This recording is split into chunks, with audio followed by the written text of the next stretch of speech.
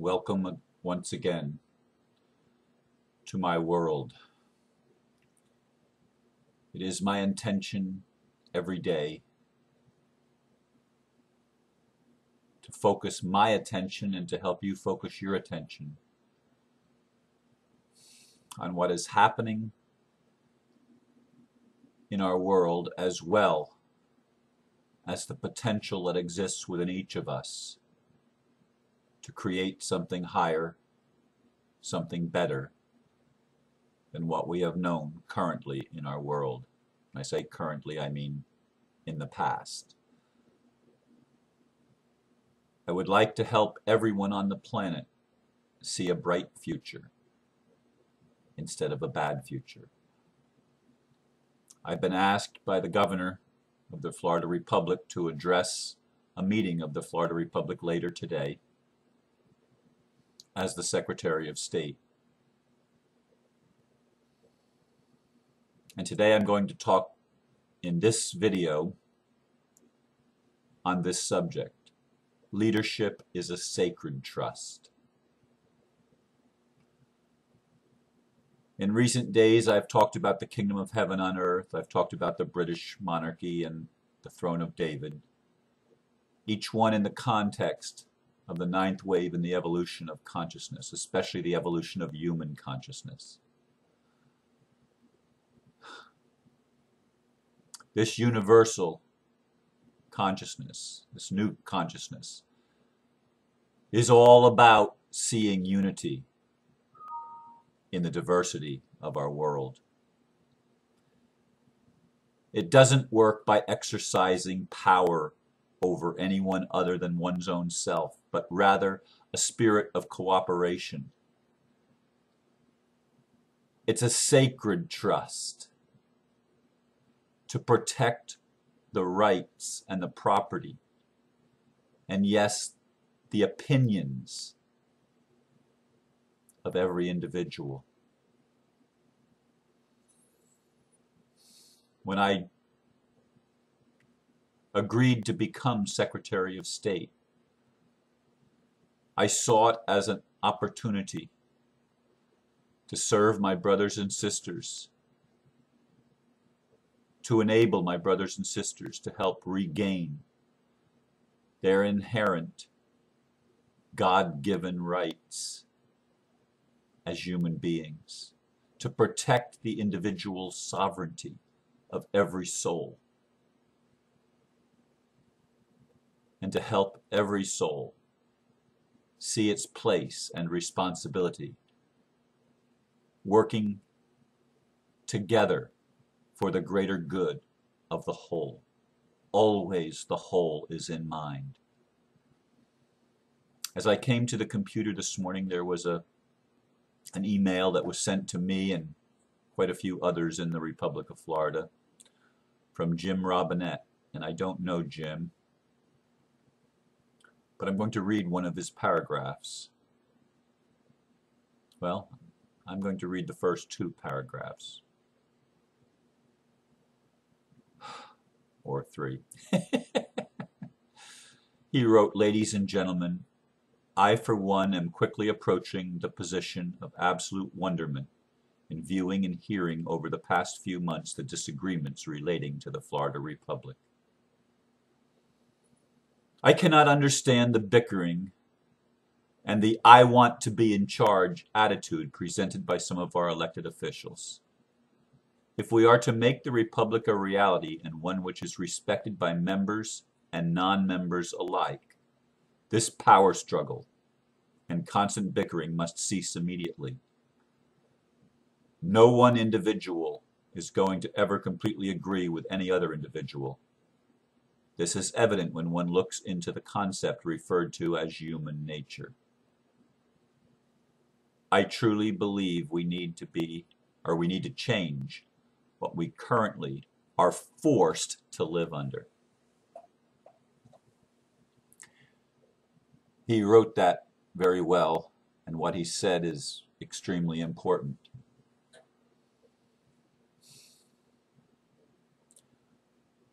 We live in a world where leaders have long seen their role as dominating others, not seeking the consent of the governed, but by governing, dictating to others what they can and can't do, what they can and can't say, and even if they could, what they can and cannot think.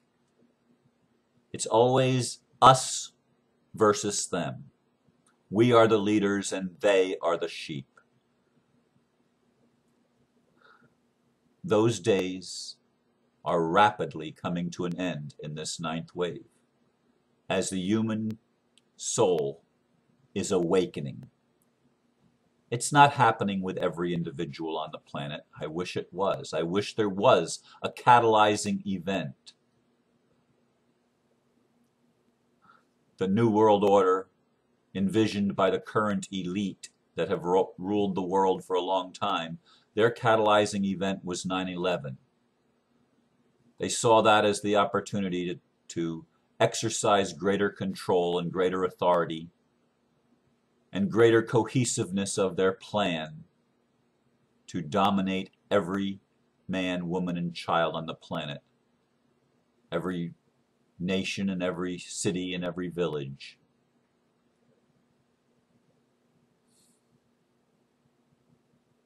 I have a different vision. For me, leadership is a sacred trust. It's an opportunity to serve.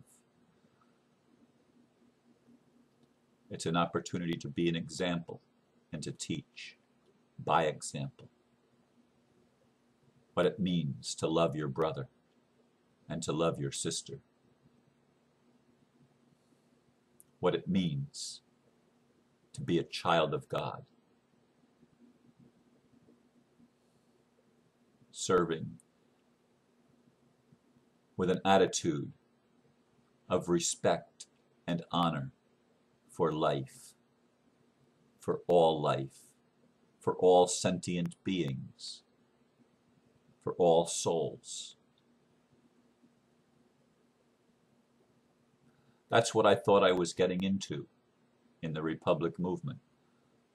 But as Jim Robinette says, there's this thing called human nature.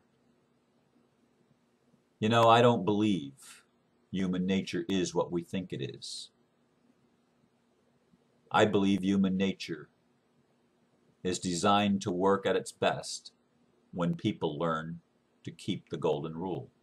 And it's not he who has the gold rules. The golden rule is do unto others as you would have others do unto you. The golden rule recognizes the sacred trust that I am my brother's keeper. I am the protector of my brother's and my sister's right to self-expression, to living a life from the dictates of his or her own heart and soul, to protect to the death, if necessary, my brother's right to be free, my sister's right to be everything she wants to be in all of her nurturing capabilities, all of her compassionate expressions of heart that have been silenced by the patriarchy in its domination over the feminine aspects of our nature. Human nature is not to do evil, though it may appear that way. It is the system of lies itself that has produced that human quality of feeling like it's separate from and needs to compete with everything else in order just to survive. It is that false premise, that false concept, that has created what we call human nature. But that is only the human nature of slaves enslaved by lies. Lies that come from our religion, lies that come from our governments, lies that come from every quarter of our consciousness. But they're lies nevertheless. What is truth? The truth is, every single one of us is a part of what we call God. It is so far beyond all of the things that we have used to separate ourselves one from another and to try to exercise control over or to be controlled by another. The other is a part of me. Can you not see that? I can see that. For me, leadership is a sacred trust.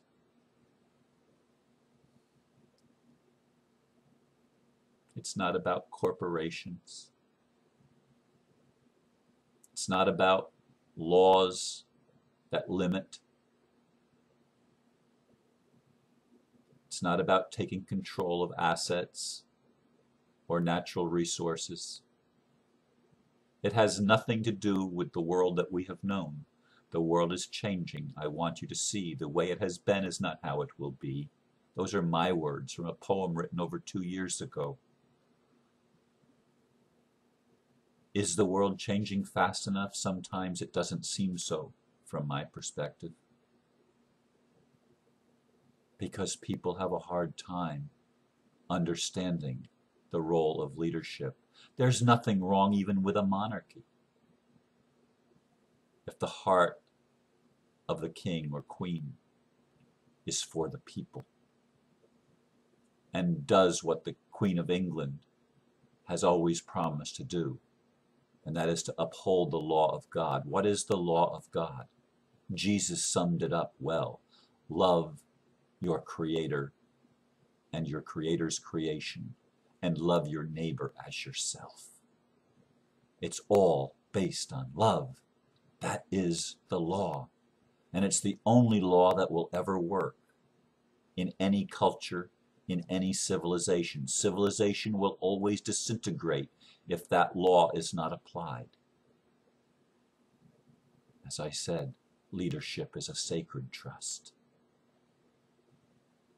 There's nothing wrong with having presidents or prime ministers. There's nothing wrong with having governors and others in position of leadership, and it doesn't matter what name you put on the leadership position. As long as the people that hold those positions understand that they are given the responsibility of holding a sacred trust in honor for all the people. That's the difference between a republic and a democracy. In a democracy, the majority can overrule the minority, can take the rights and the property of the minority by vote. In a republic, every right of every soul is protected. Even the minority of one is still protected. That's the difference between what we're establishing as republics around the world and establishing democracy around the world. Democracy can devolve into mob rule when leaders break their sacred trust and think that leadership gives them the right to dominate others. I would like so much for everyone to get it. I think I do get it. In this moment, certainly that is the case. And certainly any leadership position I'm ever put in, whether it's manager of something or whatever the title, my responsibility, my first responsibility, is to recognize the sacred trust of that position and to serve. Because that's what the kingdom of heaven is all about. That's what the ninth wave is about. That is universal consciousness, that is unity consciousness, and it does create a different paradigm for human nature. Not based on survival, but based on service to all. I bless you this morning, wherever you are. Whatever time of day you're listening, whatever your state of consciousness. And I exercise leadership by showing you an example of a heart that has been able, by the grace of God, to grasp the principle of godly leadership based on service and love.